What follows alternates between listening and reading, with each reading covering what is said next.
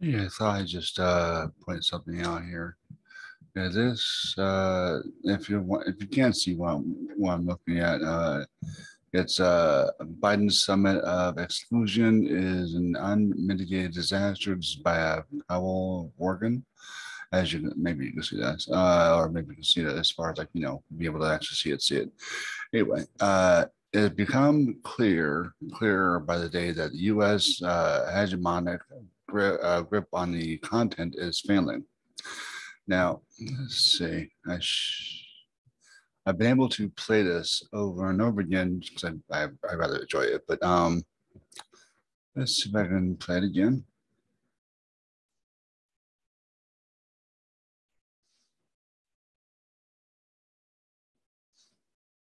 Now, usually I'm able to do this, and let's see what works this time. Nope, says sorry, has been deleted. But yeah, I'm watching it. Let's see. Nope, won't let me delete her. Let's see if I can go up here. This is what I mean. This clip is obviously being critical of Biden, who apparently I think is sitting right. Just going to pass for this. That was him right there.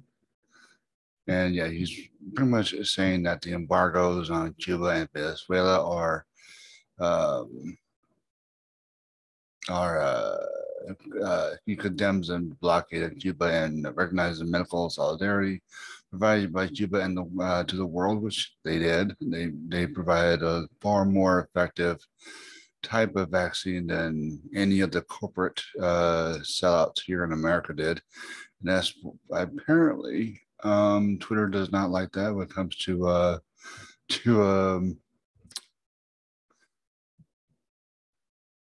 retweet it. If I still can't do it, still can't do it. And if you go up here now, usually if a I think if a tweet has been deleted, you wouldn't be able to see it here either. I mean, it would be like a tweet. This has been deleted. Yeah, yep. This page doesn't exist. I'm trying to, yeah, exactly. So, I mean, you guys can't hear it from what I know of it here, but it's just interesting that there's nothing wrong with this. There's nothing salacious, nothing. It's literally just criticizing the uh, Biden and the United States for what they've done to Belize and other countries in that hemisphere. So I just find it really funny. Also, uh, another thing I find even more interesting is, first of all, I've said that I really hate commercials on YouTube. When they first started out, there was as many because I apparently it wasn't they didn't have the not content, but they didn't have the viewership, I suppose, on a lot of their channels on there. But since a lot of people have managed to get millions of views, millions of subscribers, and all other stuff, it's profitable for marketing. I still hate that. I don't like commercials, never have, never will. Anyway, so my point being is I saw a commercial about my congresswoman, Joyce Beatty, and it said that she is fighting hard to give men. She's fighting hard against the uh, the big pharma. Whoever top. First of all, she's all Wall Street. I mean, nothing but Wall Street. Uh, she pharmaceutical. She's taken 49,655 from the company itself, but individuals and packs, well, see, pack is about 5,000 more than individuals, telling me that there's no way in hell she's fighting them. She's fighting for them, but she's not fighting them. And let's see, one of the bigger contributors. Let me just go back over here. So kind of well, actually, mm, anyway, one of our biggest contributors here is I think it's a Kohlberg, Kravis Roberts and Company LP. They have three companies. Their core businesses.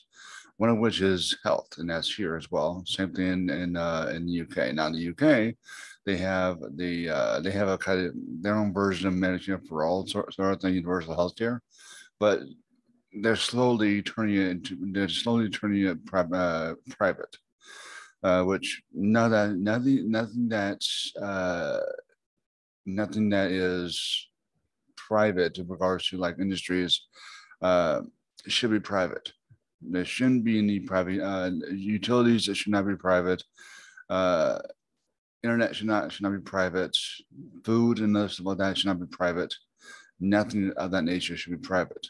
It should all be it should all be public. Anyway, so Blackstone is, I think, the biggest real estate giant in in the country, really, but specifically in Ohio. Blackstone actually owns a big stake in the property management company that currently property manages this place, and not very well. Let's see what else. PNC, I looked it up, was the main financier of redoing this building. So they were one of the main banks to do that. And PNC actually, I believe, is closely associated with Blackstone. If I saw that right. I don't know. Anyways, the point being is the fact that Joyce Beatty is anything but trying to fight for any kind of healthcare for anybody. Let's see, where is that? Oh, yeah, okay. Anyway, I'm trying not to do this anymore because there's not much of a demand for it, and I only do this right now because it's a way of me letting go of things that I have learned to look up. Um, this is why we need more people who understand monetary theory.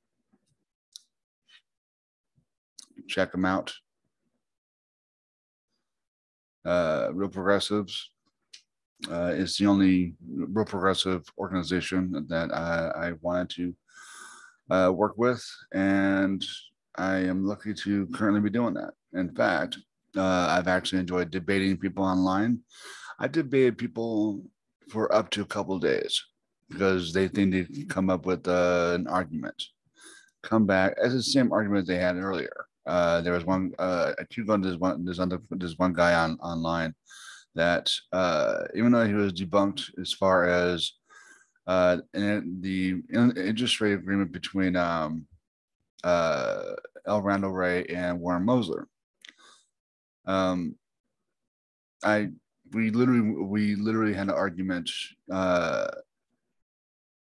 going through. I used the interview that L. Randall Ray had on Macro and Cheese just a week or so ago. 2 days later, he started started a thing saying that Warren Mosler and L. Randall Ray disagree on interest rates. I think it was interest rates. And I was saying no, they don't. And then all of a sudden it went to Volcker. Now, I didn't know that Volcker actually had raised the interest rate to the point where it literally bankrupt quite a few investment banks. And I kind of see that same thing here today. Just it there's I look at patterns. At least I try to see patterns and try to see where it goes, stuff of that nature. And it's with the Fed actually selling out more MBS mortgage-backed securities in order to be able to get funding to hike interest rates, because the only way that they can actually do actual spending in regards to putting fresh money into the economy is through legislation, through Congress voting on the spending bill, spending law, whichever you want to call it. That's the only way that they can actually put in printed money, if you will, as far as that part goes. Otherwise, um, when they buy securities, they're taking money out of the economy because securities are just a high yield or supposed to be high yielded interest rate bearer. If they're selling that, then they're taking the money out, but if someone is cashing out, like they're repurchasing it or selling it, that's putting money back into the banking system to make room for more loans.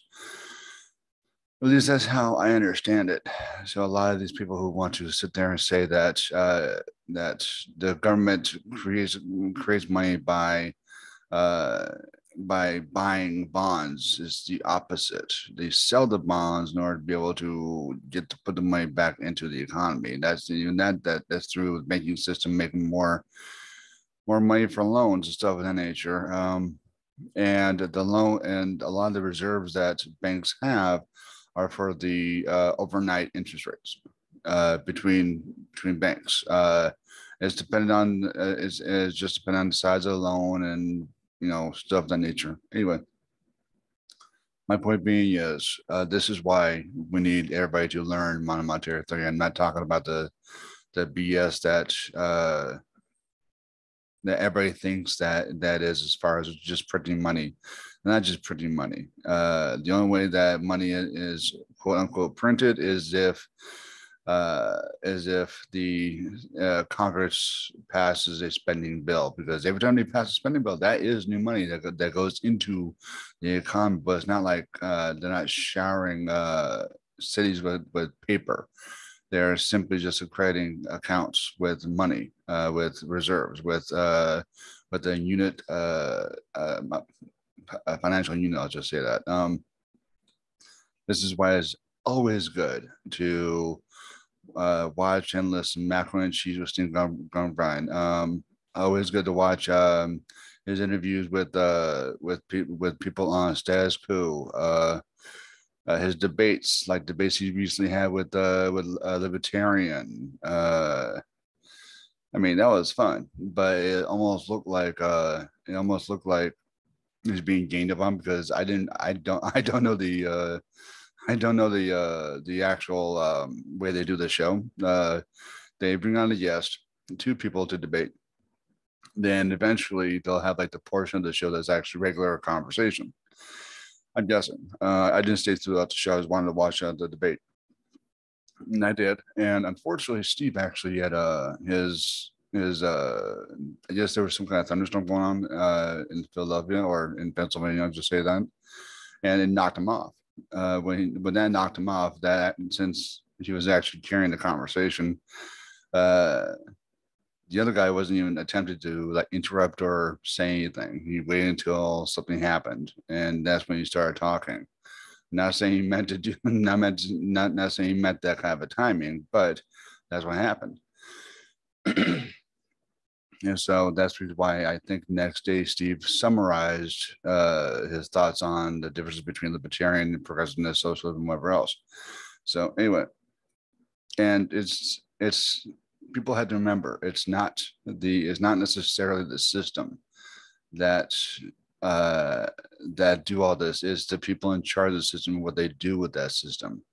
Like for instance, a lot of people keep condemning communism and socialism. Well, if you look at the actual definitions of those two things, they could be great for a society if done the way that was meant to be done. But you have these people who had massive egos, who were maybe taught to take advantage of every situation, no matter what happened to other people. That's what you have with, that's what happened during the first Hitler. Hitler, evil, massively evil, but the but the organization he was a part of or was in charge of had the word socialism in it. So that's one of the things that is a misrepresentative of socialism, because that's not socialism. It's like people these days look at the current financial system as what MMT is. That's not what MMT is. MMT is a way of looking at the current system. It's not the current system. If the current system was MMT, then the people in charge, Congress, would look at not the amount that needs to be spent, but the capacity of which the country has to be able to do that without creating a supply inflation. Not, we have a supply chain. We have a supply chain fuck up right now. I think I meant demand on that as far as monetary demand. We don't have enough monetary demand.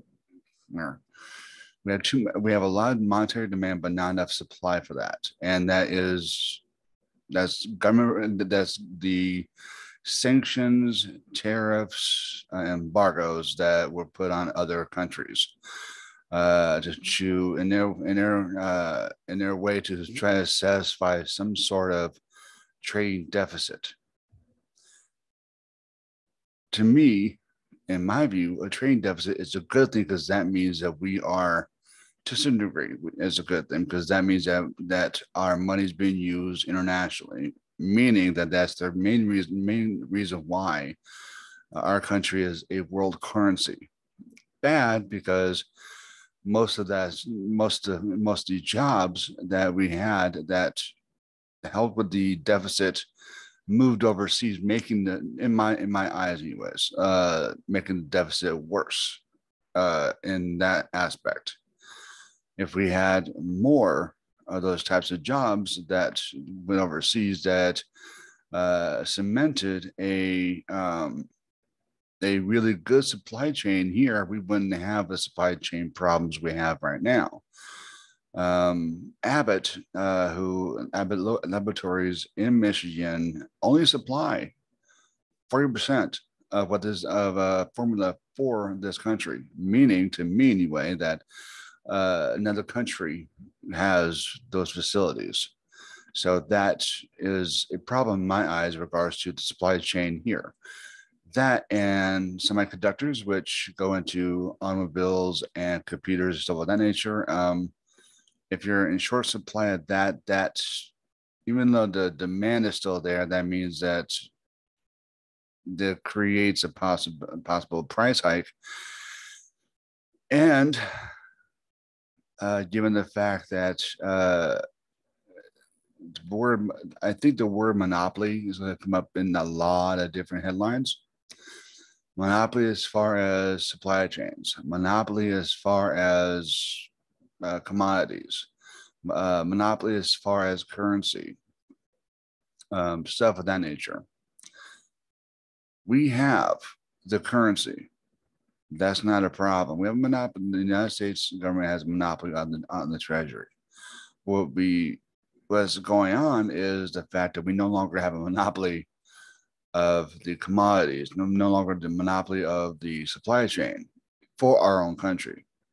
And because of that, things can be called artificially spiked as far as prices because of the supply chain, because places like Kroger's can actually raise those prices, even though they may have a strong supply of it. But because they're the only game in town in regards to maybe certain aspects of the groceries, they openly say they're going to hike them up. I think it was 2021 that was an article that I was going to read, but decided not to at the moment, that said that they would raise prices 2 to 3%, even if there's enough supply. So they knew from the get-go that they're going to do it. And given the fact that the emergency food stamps that a lot of us actually benefit from and are very thankful for are going to run out either way because the emergency of the pandemic has gone down, And I'm not saying because of the vaccine. I'm saying because of people's knowledge of the majority of, basically the knowledge of COVID and the things that involve in COVID and the things that involve in the vaccine and stuff of that nature. So people have realized what helps more other than the vaccine. The vaccine, in the very beginning, I was saying that is creating a demand. It's creating a demand for a new vaccine from the market. And that's precisely what happened. Because if you notice, a lot of the pathways for reasons for that to come in the United States quickly vanished. Now it's all about just the manufacturing of it, who has a contract for that and stuff of that nature. So that's one of the things that MMT has actually helped me look at is the supply chain, the demand, the aggregate demand for it. They create, in my mind, they created the demand for this by saying that there is uh, a pandemic and manufacture. Oh, that is kind of going into conspiracy theory, but because there's been no straight up answer, there's been no causation behind it. At least not, you know, fully proven official. That's where that's where the conspiracy theories come out and seem logical and seem like that could be right. So that kind of feeds that, and that's why it makes me kind of wonder about the whole thing. I'm not saying any of it was faked, I'm not saying anything like that. But what I'm saying is, it overall it created a demand. It created a change. It created a change economically, and it created a change as far as people's behavior.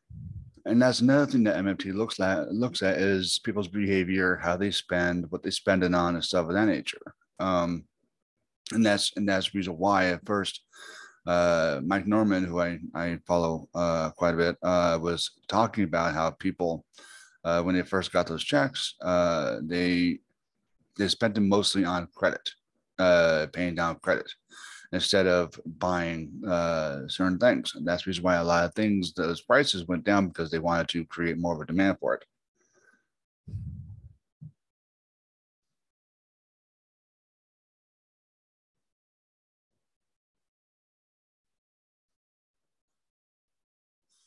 Well, that's pretty much all I wanted to say. Thanks for watching. Peace out for now, and go to realprogressives.org for more information about MMT.